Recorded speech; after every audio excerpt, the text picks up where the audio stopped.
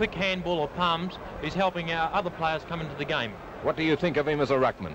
Well, he's a good ruckman without controlling the ball well. He's inclined to punch it instead of palming it, but I think as he gets on in this game, I think he'll do better. Peter Barry about to kick out from the Richmond end. Oh, didn't kick it as well as he can, is falling short by about 13-6, 84 are in front of Carlton, 10-13, 73. The ball is kicked by Peter Barry along the members' wing. 85-73, still 12 points the difference. Two clear goals in front are Geelong as Peter Barry kicks the ball off. Very, very close to quarter time. We've had 4 minutes of time on in this quarter.